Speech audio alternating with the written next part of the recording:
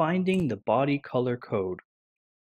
Determine the color code of a vehicle according to the information about the vehicle construction order or the color information of the vehicle type. If the code cannot be determined, it is necessary to compare the data given in the color card and select a similar color card for reference.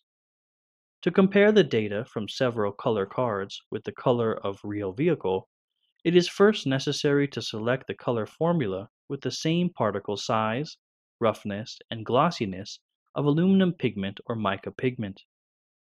Because the size of the particles of the aluminum pigment and the mica pigment cannot be changed, if the wrong formula is selected, the color cannot be matched by any fine toning.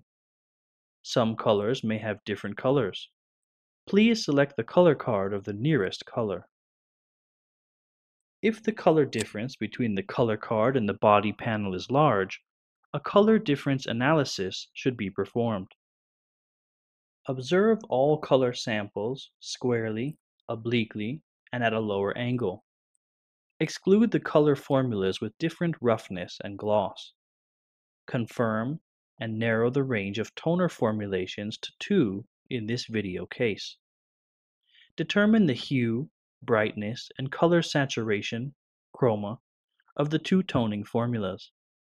If the aluminum pigment is coarser than the actual vehicle when it is viewed squarely, and it is still coarser than the actual vehicle when it is viewed obliquely, it has a strong luster when it is viewed either squarely or obliquely, it can be confirmed that the aluminum pigment in the formula is coarser than the actual vehicle pigment. Observe other color formulations in the same way. For example, if the aluminum pigment in this color formulation is finer than the actual vehicle when it is viewed squarely, and then the reflective gloss is weaker when it is viewed obliquely, it can be confirmed that the aluminum pigment of the color formula is finer. Confirm the nearest color formulation and look for the color formula based on the color information provided by the paint manufacturer. It is recommended to print the color formula and add the records at the time of adjustment to facilitate usage later in the work.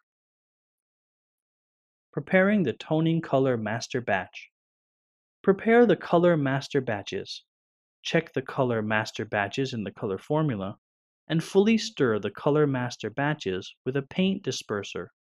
In particular, the aluminum pigment and mica pigment shall be sufficiently mixed because of the density of these pigments is big and they tend to sink onto the bottom and result in an uneven concentration of color master batch. Weighing the color master batch. Weighing is carried out on an electronic scale according to a color formula.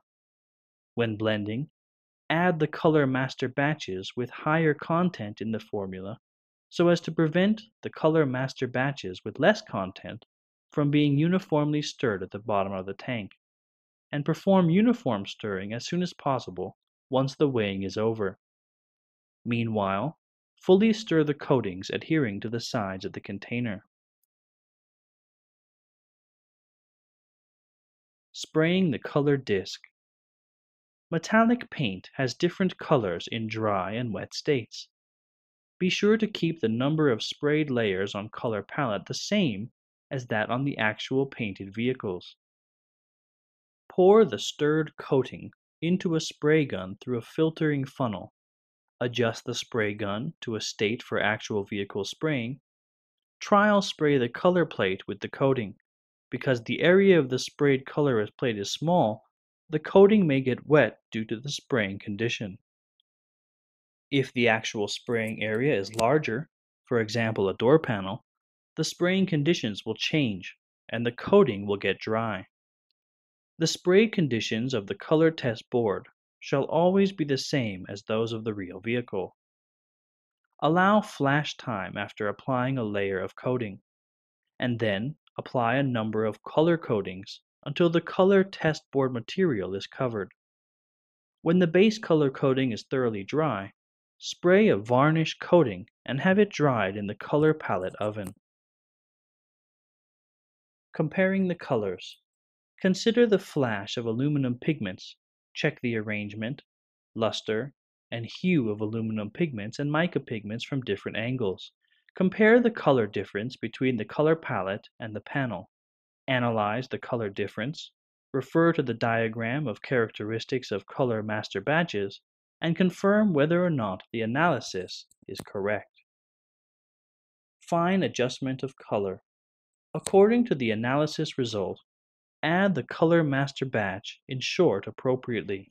The color master batch shall be added in accordance with the factors such as concentration of color, master batches, and diagonal color, and it is recommended to add color master batch by about 10% of the formulation each time for judgment.